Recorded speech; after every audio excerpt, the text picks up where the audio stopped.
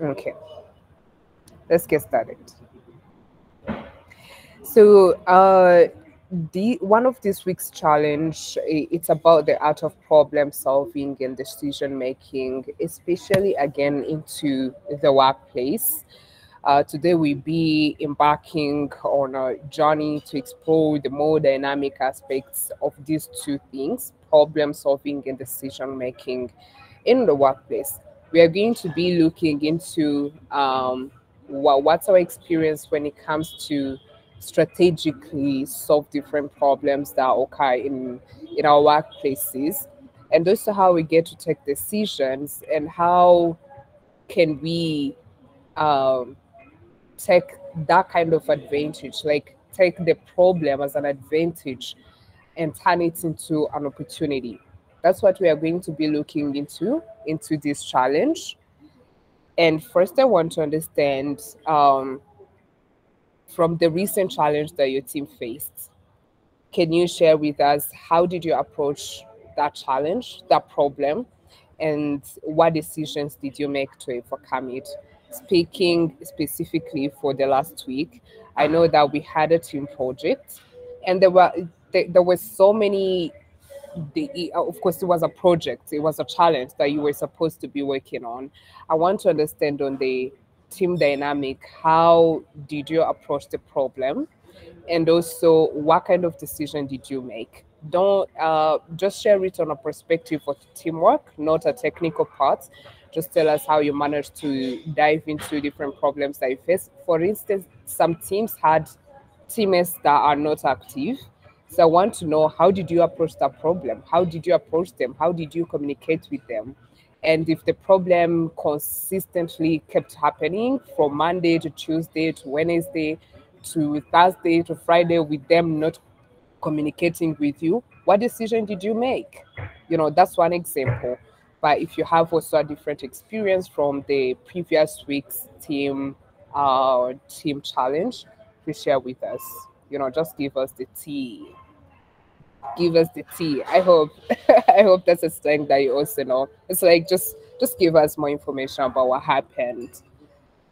We'll pick people, a few people just to tell us. Oh no, no, I won't pick any volunteers who want to share with us.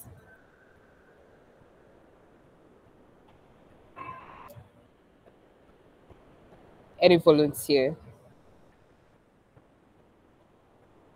You won't share us the technical part of what you did, just the team dynamic. How was it? Any problems you faced? How did you approach them? What decision did you make after all?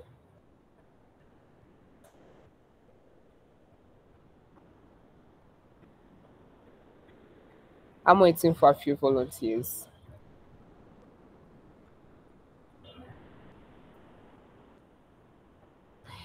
If we don't get one, I will go ahead and choose uh,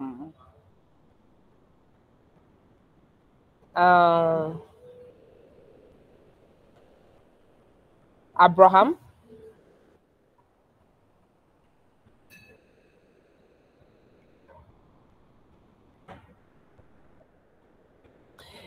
Okay, yeah, oh yes, please, Abraham, write your reflection. Rodolphe, you can go ahead.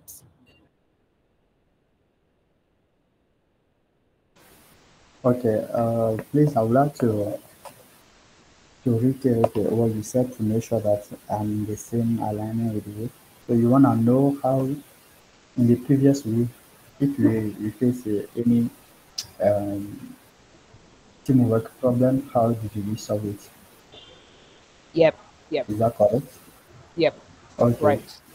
okay, cool. So in my team, uh, as you know, the team has three members at the beginning, and when we start discussing the team, one of our team members were not reacting at all. So that was we tried to contact him, but no answer. So at that moment, we can handle ourselves. So what do we do? Uh, the two remaining ones, the other teammate and I, we decided to inform the management because also the management also requests us to come to them if you are facing any challenge like that. So we come to the management, we expose our problem that one of our team member was not reacting at all. Okay, so they rebuilt our team, and we were three, and suddenly my other teammate uh, has a personal problem. We don't know which problem, and we remain two. Hopefully, and the the last team member that they added to us, he played very well, a good team, a good team member. I really appreciate that, and I'm even grateful for him. I'm very grateful for him. So that's basically how we did it. And I would like to ask another question, by the way. So, if in a team, okay, we are facing struggling, and we try to solve the problem between us, and it's not working, uh, can we go directly in the management? This question is in an enterprise. I'm asking if we were in an enterprise, how can we solve that kind of problem? So, thank you. So thank you, Rodolphe. Actually, I was going to ask the same question to everyone else who's hearing. So they started as a team of three people, and one didn't show up for the task, and another one had a personal issue. So, what do you think of Rodolphe's approach of reaching out to the management and requesting another teammate? And how do you think that the other two teammates who missed we feel about this? I mean, I want to understand your view. Yes, Yvonne.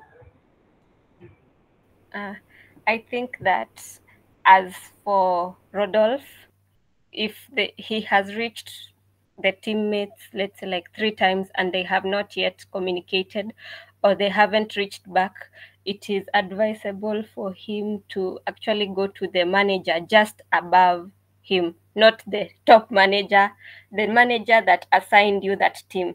That manager, you're supposed to go to that manager and tell that manager that your teammates are not working, and tell the manager that you have tried to reach out to them 3 times or a couple of times and they have not given you feedback.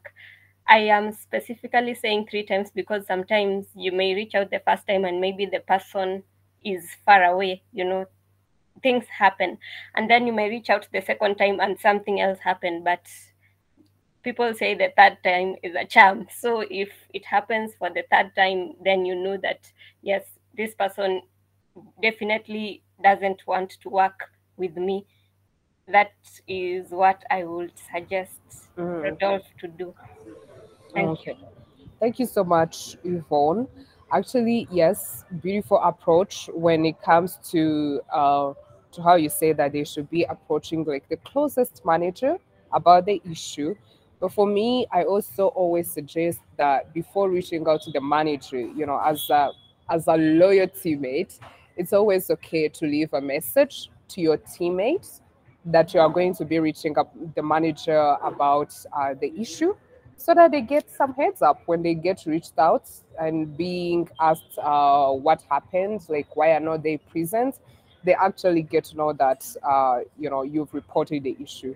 It's always it brings the kind of team spirits, and it shows that you're not trying to report them in a negative way. Like you're not angry. You are just doing what's necessary. You know. But yeah, thank you everyone for sharing. Let's go uh, through the content. Like, why do we care about problem solving in a workplace? Really, why do we care about this? Why is it an essential thing to do?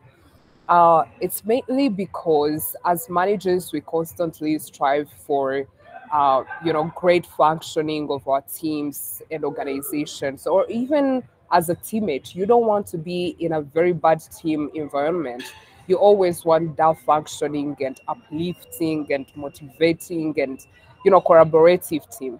So a proactive problem solving culture always enhances collaboration and morale to everyone who's involved. It enhances efficiency and productivity because everyone, when they are satisfied and happy to be in the place, they will go extra mile to even bring that innovation and creativity, or even get to be proactive when it comes to addressing different small or even bigger challenges that are occurring in the team. This is why we care about problem solving in our workplace. We always want to ensure that we are having a very well healthy and functioning team. That's why we care about problem solving. And then why is our approach to decision making also crucial? It's because strategic decision making, everyone knows, is the cornerstone of the organizational progress everywhere. It's always about the decisions we make that drives us towards our goals, towards effectively allocating the resources that we have, towards minimizing any potential risks or uncertainties. And the overall, it enables us to achieve all the assigned goals. you know that's why we always, when we care about problem solving, we have to always care about decision making. What kind of decisions are we making? you know will it bring conflicts, or are they going to allow our organization to progress and prosper?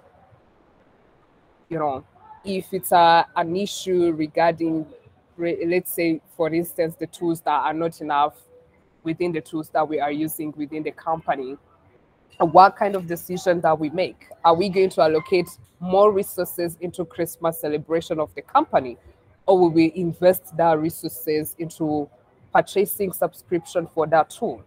It's always, the decision making is always crucial because of just these big four key things: driving organizational progress, allocating resources effectively, minimizing risks, and also enabling goal achievement.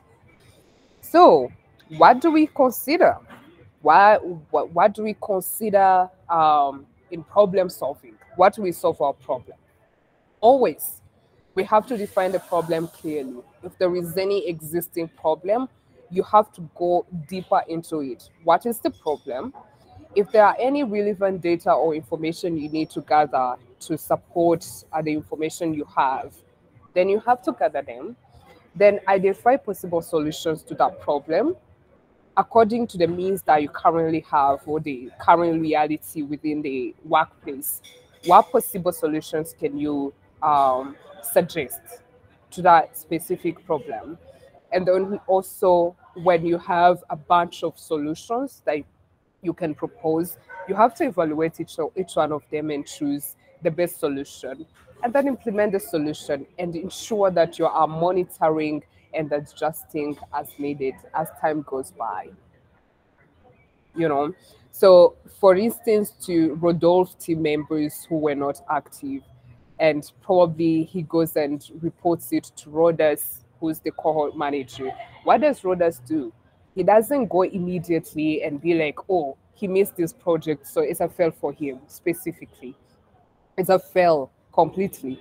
No, she just goes and look for more information. What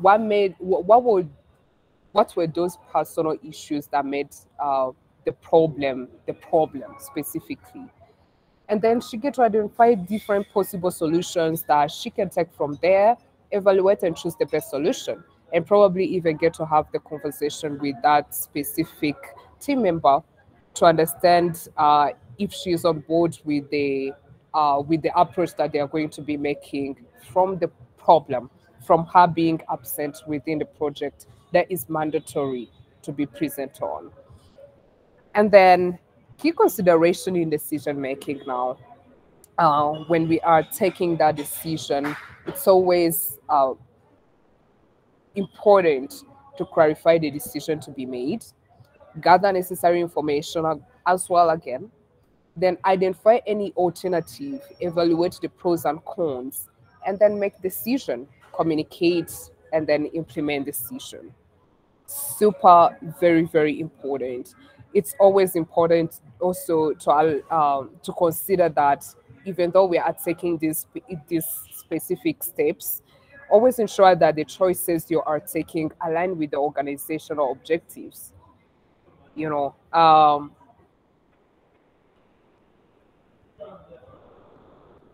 and ensuring also that the decision you are taking are effective and doesn't bring any kind of negative view within the team or even within the company.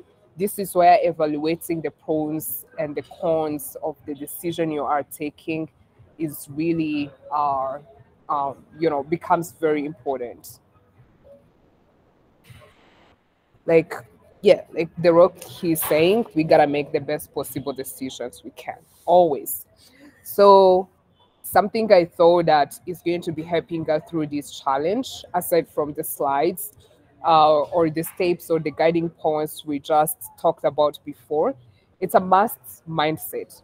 Always, always when you are solving problems, always when you are taking any kind of decision, it's very important to have this specific mindset.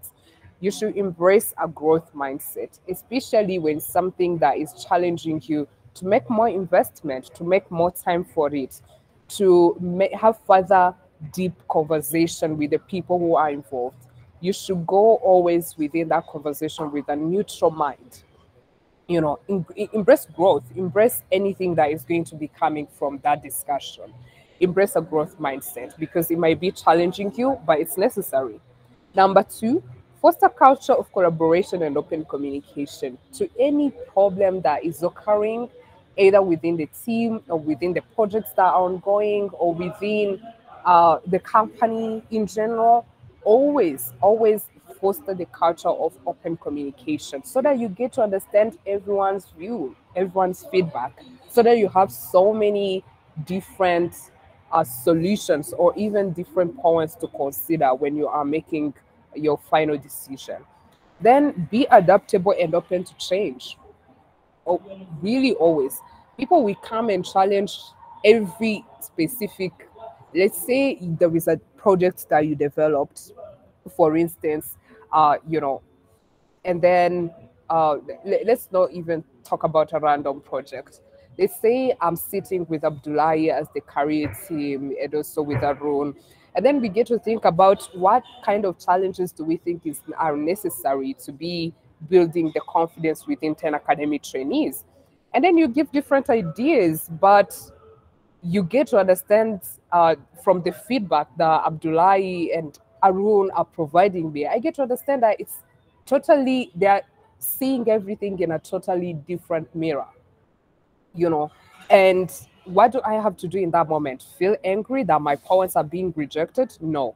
I'm going to be adaptable and open to change, open to learning more, because people will not criticize your points without just giving you a view of why they are criticizing your points. So it's always really nice to have an open mindset and be adaptable and open to any kind of change that is going to be coming from that.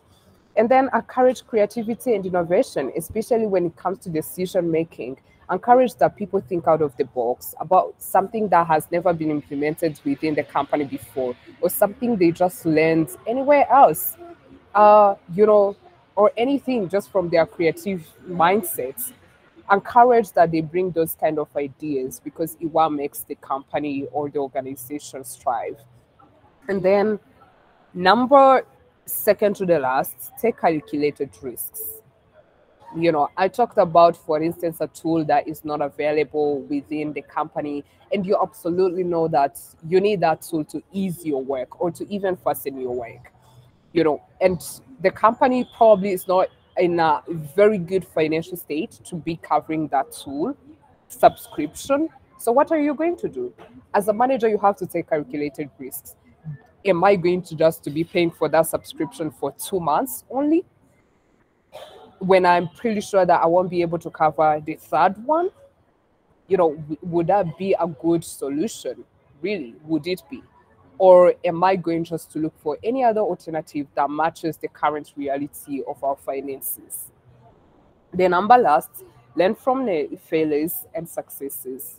Learn from any failures that led to that problem, And also any successes, any ideas or anything else that also happened in the past as a success story that will help you enhance any decision that you are currently making, from that specific problem that occurred. So that is it. Let's go through specifically the problem solving and decision making challenge. But before that, I would like to take a few questions. Do we have any questions, or is everything clear for now?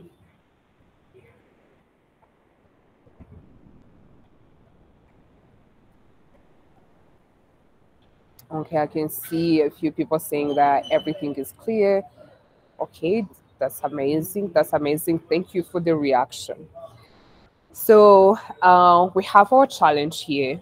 The background is just it's the you've joined a new company where various teams collaborate on different projects and tasks. And while the company is known for its innovative ideas, there is a growing concern about declining productivity levels. This is the main concern. There is a growing concern about declining productivity levels company wide. So employees have been reporting feeling overwhelmed, missing deadlines, and experiencing burnouts. And your task is to investigate the root cause of this productivity decline and propose effective solutions to enhance this workplace productivity. First, we have different data that has been represented. Let's go through them quickly.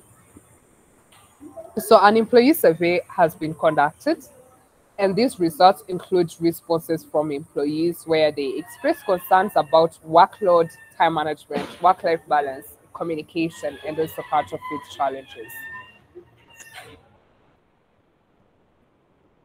Okay, I hope there are no noise in the background. So, then we have this data. Few people, 72% of employees report feeling overwhelmed by their workload. 68 struggle to manage their time effectively due to frequent interruptions. 58 find it challenging to maintain a healthy work balance because probably they are super overwhelmed. Those are the specific causes that you're going to be coming with. Then 85, they believe that there are communication breakdowns affecting project deadlines. And 63% remote employees who are remote. This is a company that has a hybrid model. So some of them, they work in the office, others work remotely. And to those who work remotely, they have been reporting feeling isolated and disconnected from the team. you know, for instance, just because so many teams in a hybrid model, you find those in the office setup being so much connected than than the ones who are working remotely specifically.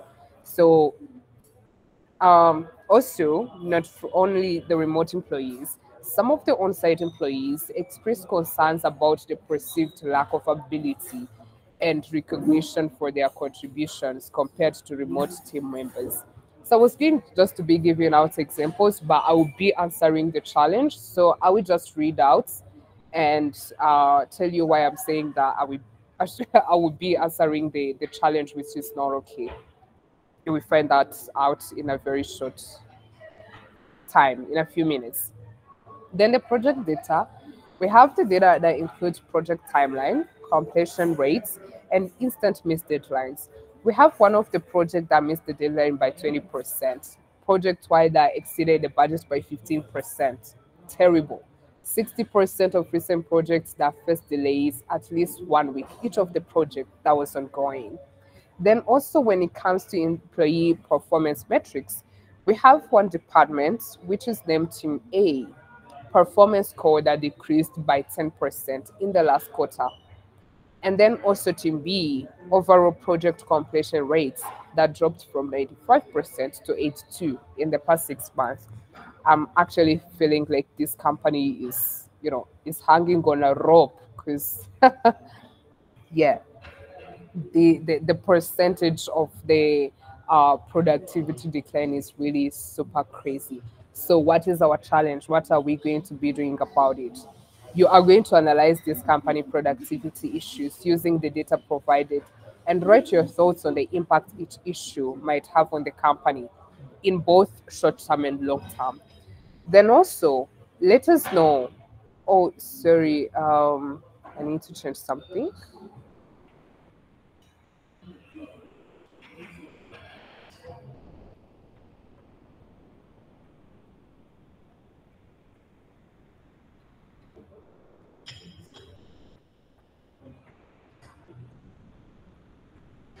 Okay, let's proceed.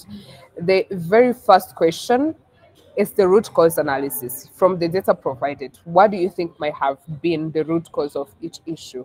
Let's say when we are talking about 72% of employees reporting being overwhelmed by their workload, what do you think might have been the cause for this result? For them being overwhelmed on the project's data, what do you think probably led to this deadline by 20%? Considering what we have here, and you don't have to imagine, just consider what we have here. What do you think has led to this deadline being missed on a very, on a very high percentage, like 20%? Consider what we have here and be as specific when it comes to your explanation. Just don't say just because the employees were overwhelmed. They might be overwhelmed, but still meet the deadline. Just give us a detailed answer to that question. To your proposed root cause. Then B, by analyzing this company's productivity issues using the data provided as well, you are going to be writing your thoughts on the impact each issue might have on the company in both short term and long term. Each issue I'm talking about the employee performance here. How do you think this employee performance, the combined, how do you think it's going to affect the company in the long run and short run if not resolved? Here as well on the project issues that we have. How do you think? What do you find? Um, what do you find as the impact they are going to have also to the company in the short run or long run? And then continue also to the employee performance metrics that from department to department. Then number C, develop a set of practical solutions to address the identified productivity challenges. So we have checked the root cause, we have looked into the possible impact if not resolved. Then what are we going to do? Suggest practical solutions to address the identified productivity challenges. And when you are suggesting solution, also be as clear as possible. Sorry, be as clear as possible for us to understand what you mean by every solution that you're going to be providing. For instance, something with us we don't have here, um, about the tools again.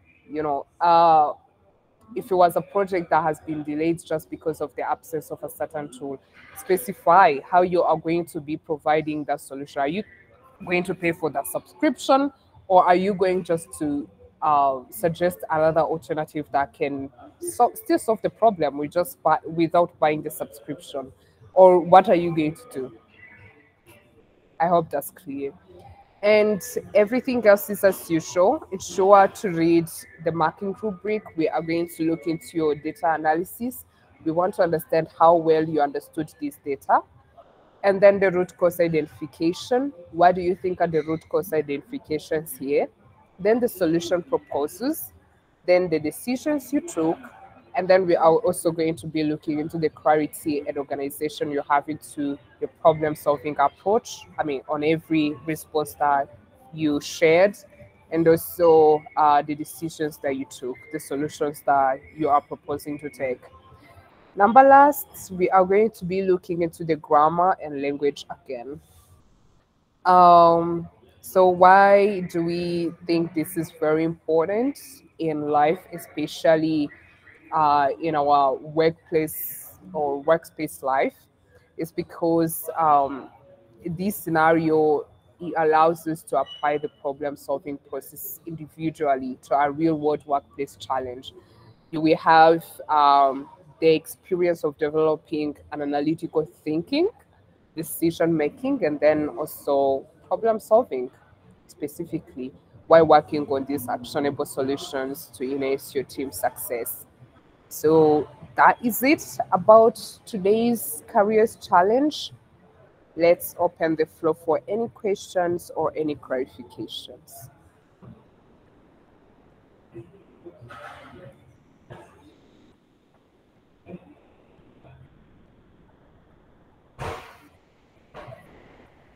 Any questions or any clarification, or is the challenge easy to understand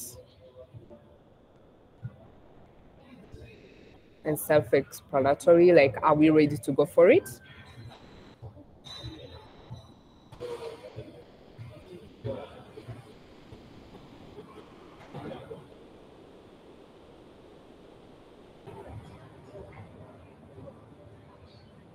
Okay, are you hearing me, guys?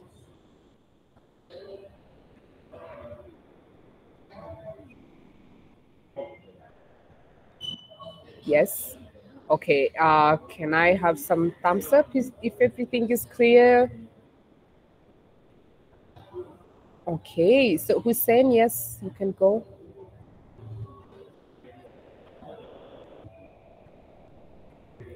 Hussein, do you have any problem? Yes, Rodolphe.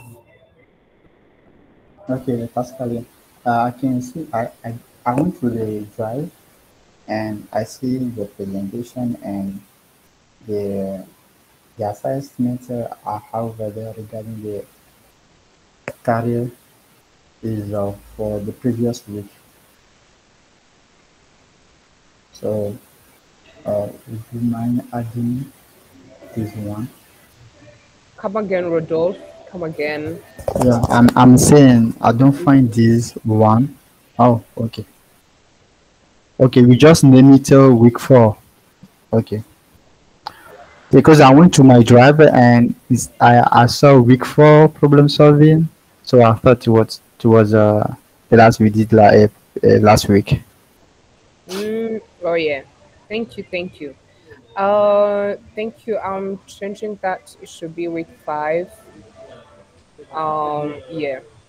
It was week 4 because we were counting the learning weeks, but since we also included the week where we went for Christmas break, then it should be week 5. Okay. Uh, who's, yes, the slide and the challenge doc are already in the slides. Sorry, in the drive. Let me see if this one is also shared there. It should be.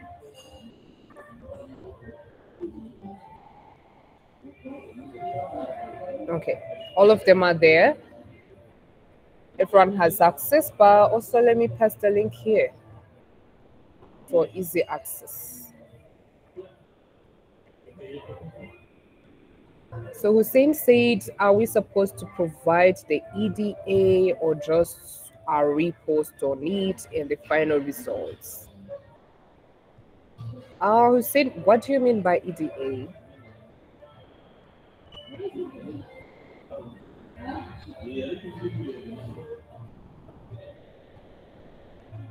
Hussein, can you speak?